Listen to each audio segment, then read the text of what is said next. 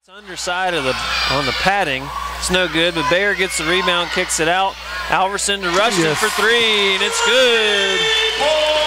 So they bring it across. Lions are going to be in the man-to-man. Cartley with a tough assignment down underneath. A steal by Jones. They try to get it to the wing, and she finishes with the left hand. So Cartley's trying to get it in.